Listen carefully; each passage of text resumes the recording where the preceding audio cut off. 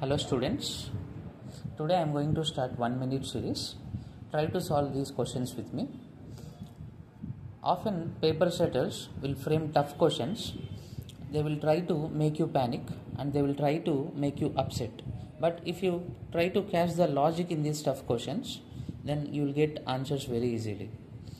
So let's go through these tough questions which are going to have easy answers. If you want more videos, go to the playlist 1 minute series JEE and NEET. Now I am going to take previous year's questions. So here we have a circuit. In this circuit we need to find current through the ammeter. So here you can see we have two 10 ohm resistors, two 10 ohm resistors and two 10 ohm resistors and crossed 50 ohm resistors. Now consider this as point A, potential A. Now the same potential will be carried here and here. This is potential A and this is potential A. There is no resistor here. Now if you consider this as potential B, this is also potential B, because whatever current passes through this, as you can see, these are equal resistors. Whatever current passes through this, same amount of current will pass through this. So there will be same potential drop here and here. So this is also potential B and this is also potential B.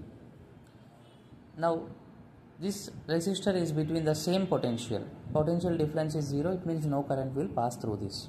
So now if you consider this as potential C, this is also potential C, because here we have same resistors. Same amount of current will pass through this. Now this resistor is in between same potential. So potential difference is 0. No current is going to pass through this. So this is ineffective.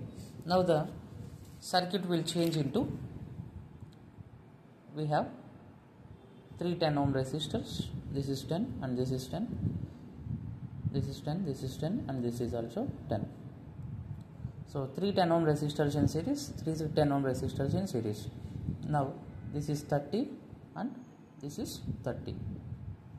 So 30 and 30, they are in parallel.